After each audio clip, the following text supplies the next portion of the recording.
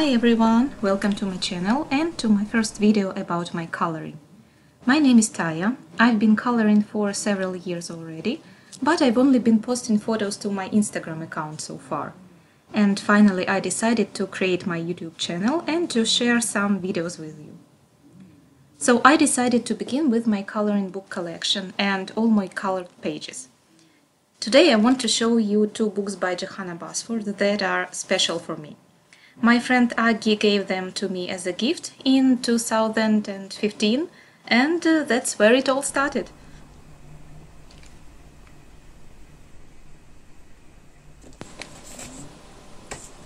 So let's begin with Secret Garden and the first page that I colored. Back then, when I only started coloring, I had one set of color pencils. They were Faber-Castell Classics, and it was a set of 48 colors, and I still think they were very good, and I love these pencils very much. They are very nice for beginners, I think, and they are my favorite budget pencils for coloring. I still like this page very much. I tried some different coloring techniques here, and I used a lot of colors, and I think it turned out very nice, especially for the beginning. So now let's go to the beginning of the book. And this page was done during the COVID lockdown, if I remember it right. Usually such big double page spreads take me several days, maybe a week, maybe even more. And during the lockdown, of course, we all had a lot of time for our hobbies, and so yes, that was the time when I finished this page. And here I already used different color pencils. By that time my pencil collection grew, so here I used not only the Faber-Castell Classics but also different brands of color pencils. For some reason, when I'm coloring such big and detailed pictures, I leave all the creatures, for example birds or butterflies, uncolored until the last moment. And about this picture, my friend Maria told me that this bird, when it was still uncolored, looked as if it didn't belong to this page, as if it came from a different page here. The next page here was a little challenging to color because of all the tiny details, so I used different fine liners to color it. I couldn't imagine coloring it with pencils, so I used different fine liners, and in the end I decided not to add any background because I was afraid that all these details will be just lost if I tried to color the background here. And the next page here was done with color pencils only. And this is one of my favorite pages from this book. I really like how it turned out. I like the colors here, and I really like how they look together. For the next page, for this owl, I used two color palettes for inspiration. I combined them and I really like how it turned out. And for this page I used color pencils and some white Posca pen for small details, and also a Sakura glaze pen, the black one, for the eyes. For the second page here I used metallic watercolor for the background and color pencils for the rest. I didn't try to make the colors of these two pages identical, but I tried to match some colors. For example, these leaves are the same on the both pages, and also I used some similar colors, for example these purple and greens, but they are not totally similar. Still, I think they look very nice together. For the next page here I used a limited color palette with these autumnal colors, but in the end I also added purple for the background because I really wanted these leaves to stand out. And for the next page here, I didn't plan any color palette. I just started coloring with whatever colors I wanted, whatever I felt like using, and I really like the result. For this double page spread, I used color pencils again, and I used some very light tones for the background.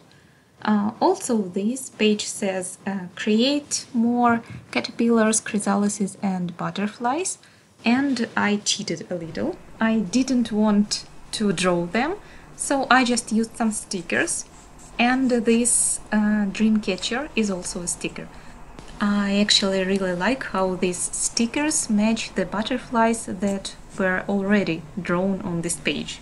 They are the same size and the same style, so I'm really satisfied with the result. The next double page spread was a real experiment for me.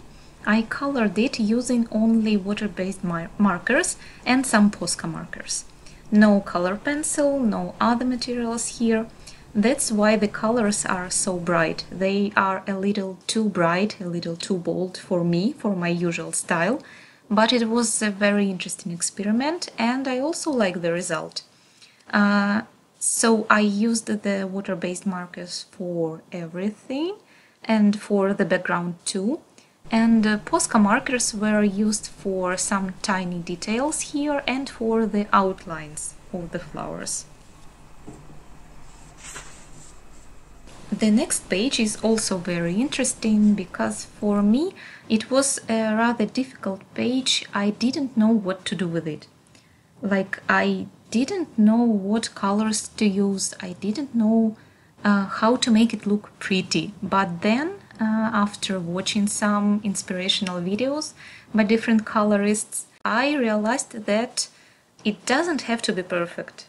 And actually it was a very liberating thought, because it gave me some freedom just to have fun with this page. So I used my Sakura metallic pens for the leaves. I have 3 different shades of green, so I used them here as a gradient. And in the end I also added some glitter glue. So yes, this turned out to be such a fun little page for me. The next page is another favorite page of mine. I really like the colors here, and what I wanted to do with the background was to make the flowers stand out. So I tried to use some colors that would give the flowers some contrast. For example, this purple with the turquoise flowers, or this turquoise background for the yellow flowers. And I think it worked. For the second page here, I started with the limited color palette, and I colored the flowers and leaves with it. But then when I started coloring the background, I felt like I wanted to add some more colors to it. So I created this gradient from the dark red to yellow. So now it doesn't look like a limited color palette, but it's still nice, and these 2 pages also look nice together. Oh yes, this is a very long work in progress. I've been coloring these bugs for ages.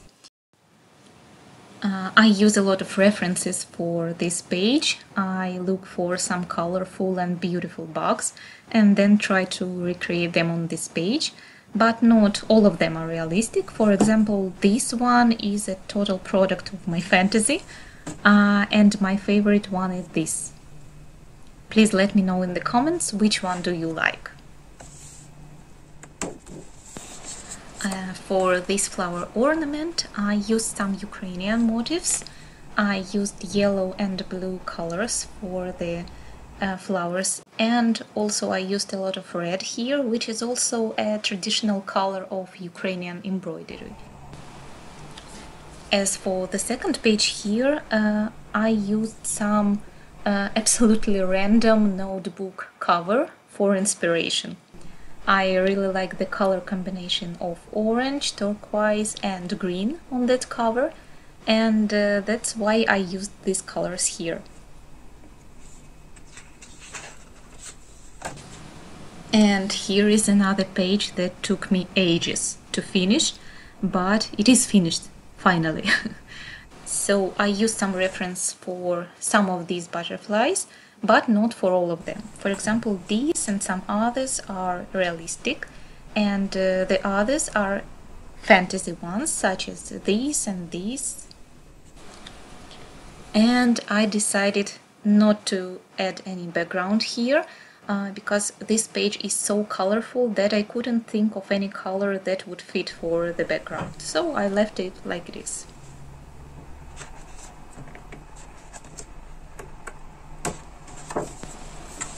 For these sunflowers, I didn't want to use the traditional colors and the usual color combination of yellow and green, so I played with colors a little. I still used yellow for the flowers, but I used this dark purple for the flower centers instead of black or brown, and also I used different colors for the leaves and other flowers.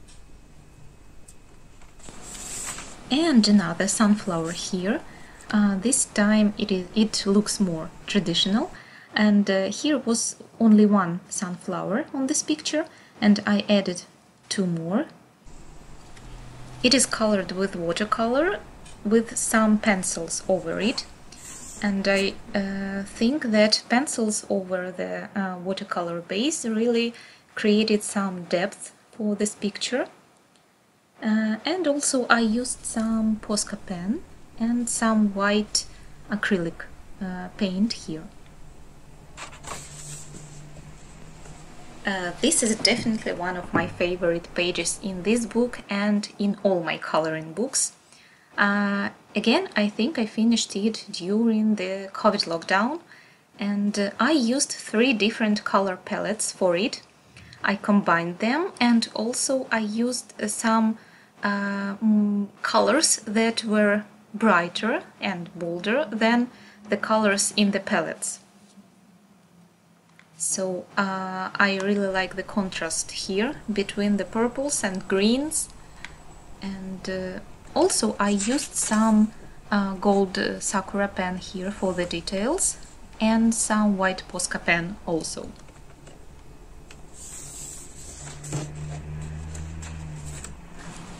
This page was inspired by a painting of Vincent van Gogh, the painting called Almond Blossom. I used some watercolor paints for the background and also for the branches and for leaves. And then I added these flowers with acrylic white paint, and the birds were colored with pencils. I really like these colors.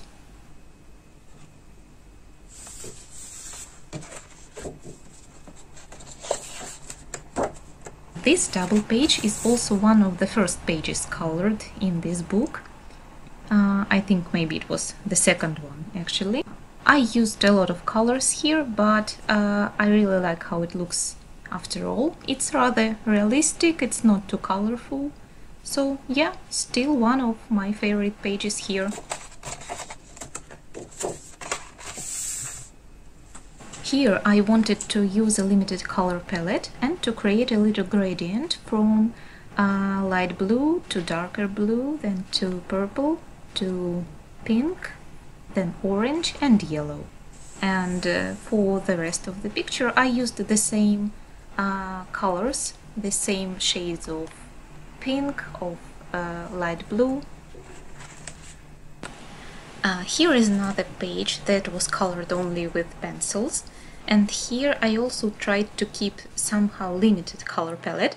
I used only pink and yellow shades for the flowers and different shades of green for the leaves, and a few shades of blue for the background.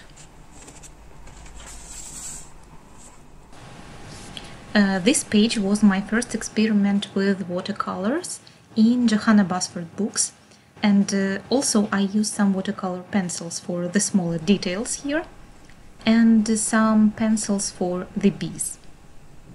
And here for these dandelions I used white Posca pen to cover the black lines and to create this fluffy impression. And here we came back to this page again, which is my first colored page, but also the last colored page in this book. And that's all for Secret Garden. The next book is Enchanted Forest, and I don't have that much colored pages here. And the first one is this huge double page, which was a work in progress for ages. I didn't try to make both sides symmetrical. I only used the same color for the trees on the sides, and for the central trees I used silver and gold metallic pencils and also metallic sakura pens. The idea of this page was to create two different halves, one that would look like summer and the second one that would look like autumn. And in the end I decided not to use much colors for the background and to fill in just a little in the center. This page was inspired by scenery from a game, from Assassin's Creed Odyssey. I used watercolor for the background, these different shades of lavender and purple, and then some acrylic paints to paint these white flowers on the top of watercolor. For this deer I used pencils, and his antlers and the leaves on his back are colored with a gold color pencil. And these little birds are all colored with pencils, and also I used some references for them. So I looked for some bright and colorful birds and then colored them according to the reference. The next page is also one of my early colorings, and here I didn't keep to any color palette. I just experimented, I just tried different color combinations, and this one is my favorite. Please let me know which one do you like. And here also I decided not to add any background because there were enough colors for me on this page, so I left the background white as it is. Here the tree on the left is colored with watercolors with some pencils over it for shading. Here I used another color palette for inspiration, and when I colored the trunk of the tree, my friend Agi told me that it looked like muscles from some anatomical atlas. So yeah, please enjoy my muscle tree. And the second tree here on the right is colored with color pencils only. Now I think that the colors look a little bit too dark, but it is some mysterious tree house, so I guess it's okay. And here is an interesting page, because for the background I used the sky map as a reference and tried to recreate the real constellations. I used a lot of white Posca pen for constellations, and please let me know if you recognize some of the constellations. I can find at least 2 of them here. Not sure about the rest, but I think at least 2 of them are recognizable. So please let me know in the comments which one or 2 you found. And for the leaves, I tried not to use totally symmetrical colors, you can see it. I didn't try to match both sides, I just tried to use warm colors on the top of this page and some colder shades on the bottom. Here is another double page spread that I really like. I didn't have any plan for it. When I started, I just used whatever colors I wanted, and it ended up rather colorful, but I still like it because somehow this color worked together. The page is colorful, but not crazy colorful. So yeah, I really like it. And here is the last colored page in this book. Here I used only color pencils and again white Posca pen for the stars. Here I'm really satisfied with the lighting effects, and also I didn't want to add any background around this central part. I just added some stars drawn with pencils. So that's all for Enchanted Forest, but also I have a Magical Jungle coloring calendar by Johanna Basford. It is from 2018 and shame on me, I still haven't finished it. I have only 2 pages done here. For the first one I used a lot of reference for these tropical flowers and the butterfly and the bird. And I really like how it turned out. This color combination really works nice for this kind of tropical scenery. So yeah, I really like how it turned out in the end. And the second page colored here is this little chameleon. I didn't want to make him too colorful, so I kept this palette to few colors. And also I added some light background drawn with pencils here. I hope you can see it on the video. So that's it for the first part of my coloring book collection.